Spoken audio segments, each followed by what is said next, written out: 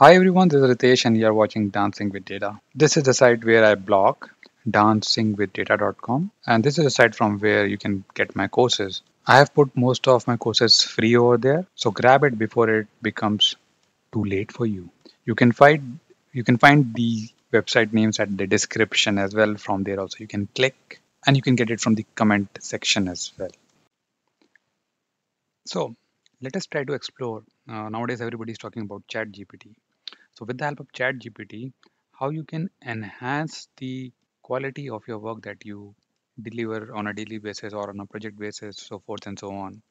So basically also another important factor that how it can save your task or how it can help you to automate certain tasks for which you were spending a lot of time earlier.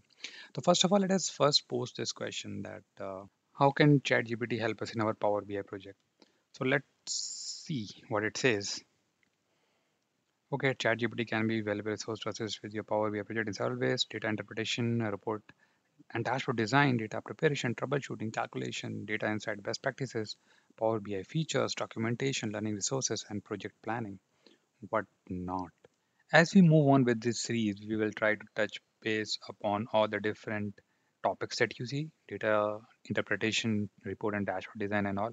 But today, this is our first session. So, first of all, we need to have the data set with us. So, first of all, I just want to show you that you can create some very useful sample data set with ChatGPT, and we'll make use of that sample data set to create a report.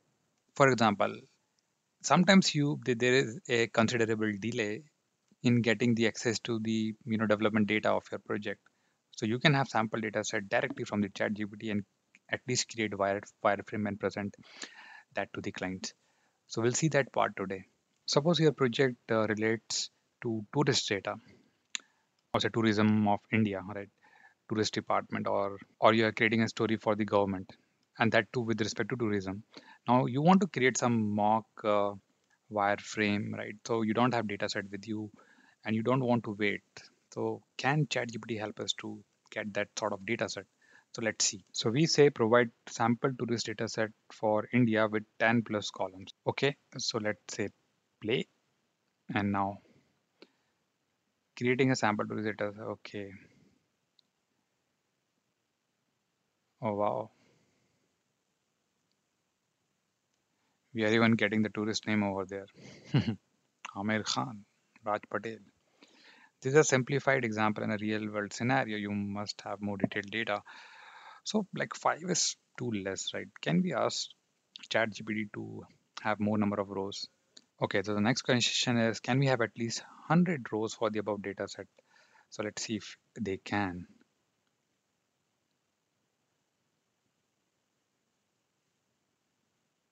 Looks like we are getting.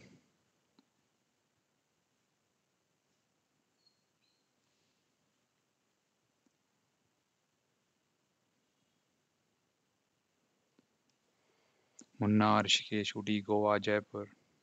The good part is that, okay, let's say continue generating. The good part is that it is getting us the proper hill stations over there, right? Okay, now we have got at least 30. And if we see, we have air, train, and it has uh, given us the destination, duration of stay, and all. So, for example, if this is not something that you need, maybe you need tourist count and all, maybe this is something really very which we can say as detailed version where you have the tourist, means you can have this as a supporting data set, but maybe you would like to have additional attributes over there, but then we will reserve that for later.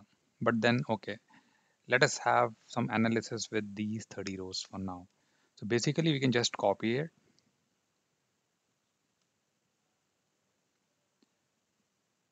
So I've copied that to a notepad, and let me just remove the last line over there, and here you go. Right, fair enough, not a problem. And I can just save this to a proper destination, ChatGPT with Tableau, so I can have a separate one saying ChatGPT with Power BI, ChatGPT with Power BI, and save it over there. You can say this as tourist data. Okay, fair enough. Now, can we ask some insight from the data set that we have?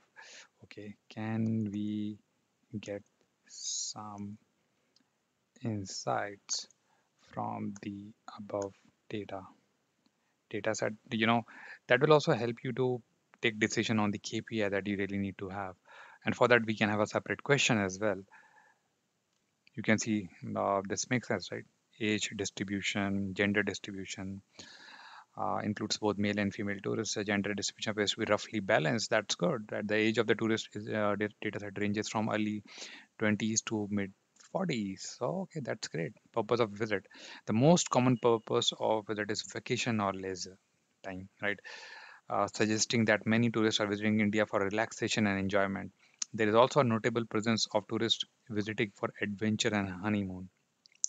Mode of transportation means like you get a lot of idea over there. Means like now, after reading this, if you are new to the tourist department, still you can understand that what could be your main KPIs over there that you can showcase. It also shows you the popular destination. It says Goa and Jaipur seems to be the popular tourist destination amongst those in the data set, with several tourists visiting these places.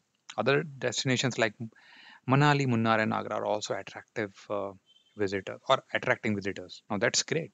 Now this is a time to make use of Power BI and connect to that data set. So let's connect.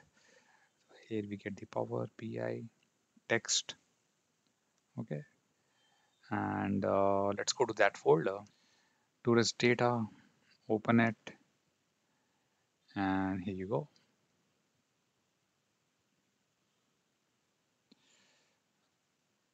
Tourist duration of stay. Everything looks good, and I say load.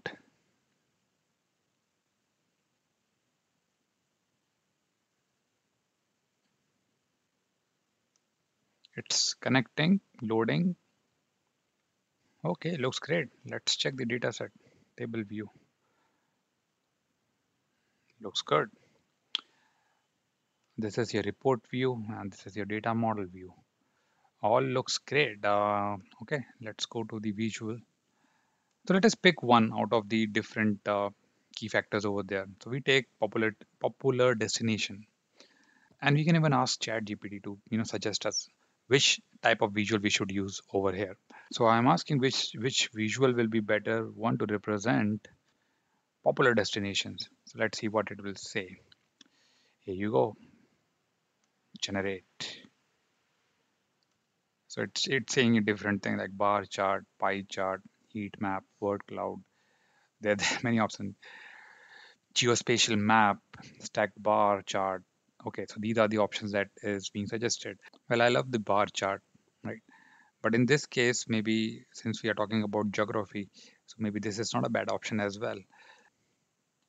Okay, so let's go with this one as per the suggestion. Okay, so we'll go back to our Power BI, and you can see there's an option over there for you, and we'll make use of that option. Okay, not KPI, but the geography over there that you can see. Okay, this globe. And now we will pick destinations.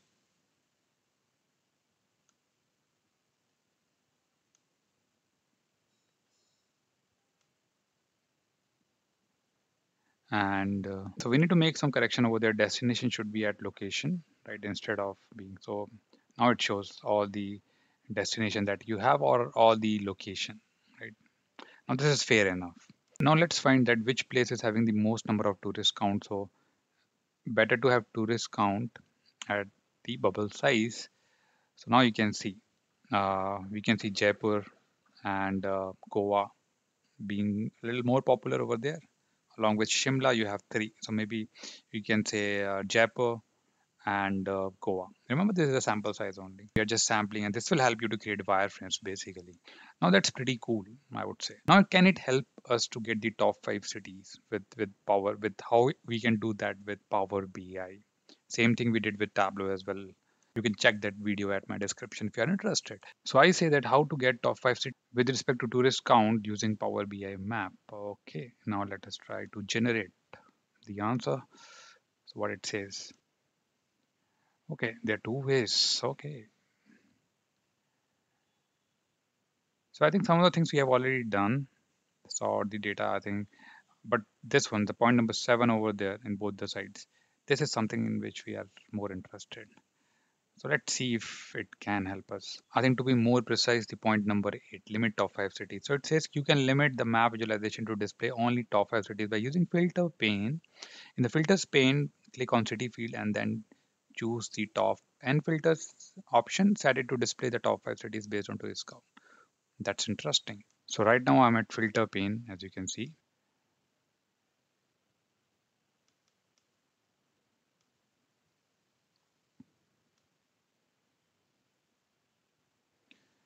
After that, it says in the filters pane, click on the city field and then choose the top and filter option. Okay, let's go. So instead of city, since we have destination, so we'll go to destination. And from there, you can see you have the options basic filter, advanced filtering, and top N. And we want to show top 5. And it says top 5 based on tourist count. So we'll have to bring in tourist count over there. So let's bring tourist ID there, right? And automatically you can see there is count of tourist ID. So that is the default aggregation that you have for tourist ID. And here you go. I think we are good. But then we'll have to see one more time. Okay, I guess few of the cities are, on the same count. So that's why you see more over there. So if I say top one, then you have these two cities because both are having 4, right? So that is according to that. So the numbers are correct only. So now you have seen that initially this is our first video only, that how Chat GPT is assisting you all the way. It's like a co-pilot for you. And in the further sessions, we'll take this to the next level. So I hope you like this session, the introductory session with respect to Chat GPT and Power BI combination, and how it can help you in which places it cannot help you, where you need to intervene and change and correct it. Because at the end of the day, this has to pass through the eyes of Power BI expert like you. So you remain as important as ever. So this is Ritesh signing off from Dancing with Data. I see you with my next video because we'll have the series of this video. Till then, bye bye. I'll see you in the next video.